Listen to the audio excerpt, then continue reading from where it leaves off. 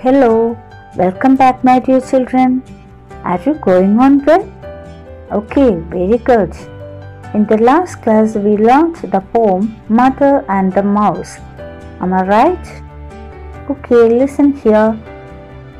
I will ask some questions to check whether you understood the previous portion or not. Okay, are you ready? Here is a question. First question.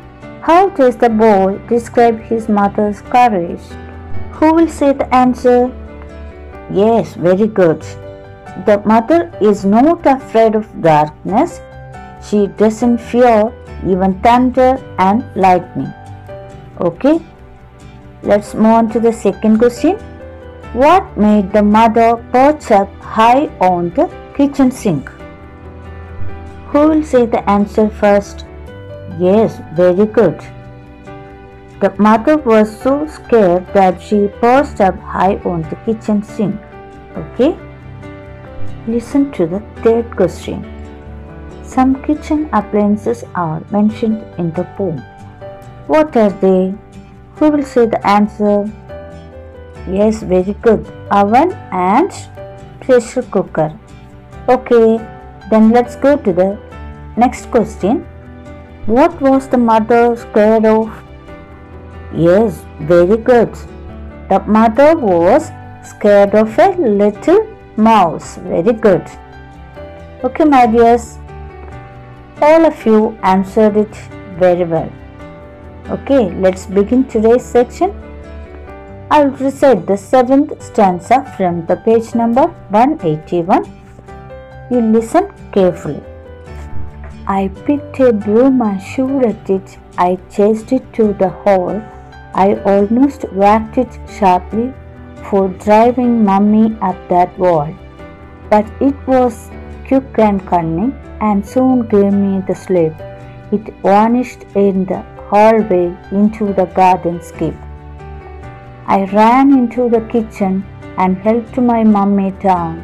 Trembling like an autumn leaf, she wore a frightened frown.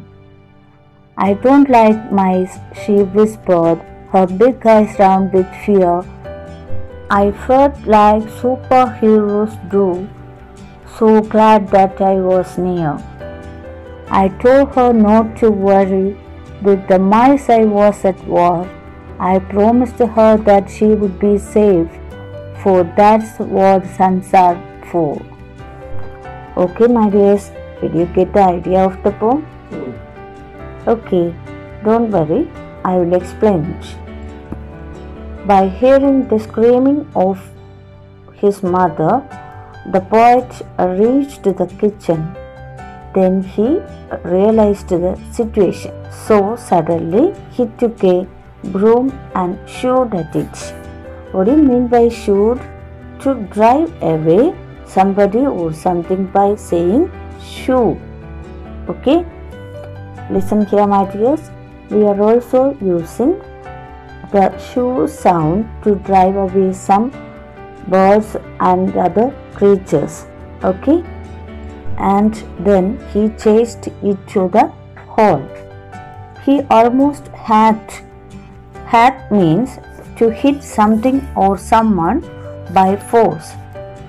When the poet hit it with his all strength, then it ran to the garden because it was very quick and cunning, and it vanished. What do you mean by vanish?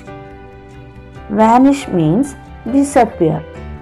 It disappeared into a garden skip. Here skip is used as noun. Skip is a large metal container into which people put waste materials. Okay, my dears, let's move on to the next stanza. Listen here. Then the poet ran to the kitchen to help mother climb down. At that time, the mother was shivering with fear like an autumn leaf. The poet compares the fear of the mother with the autumn leaf. Children, what do you know about autumn? Autumn is one of the seasons. We have 4 seasons: summer, winter, autumn and spring. During autumn, all the trees shed their leaves. Okay, shall we move on to the next stanza? Listen here. The mother was very much frightened and her big eyes became a large round with fear and said in very low voice that she didn't like mice. Mice is the plural form of mouse. At that time the poet felt that he was a superhero and was glad of the fact that she was around to save her in that situation.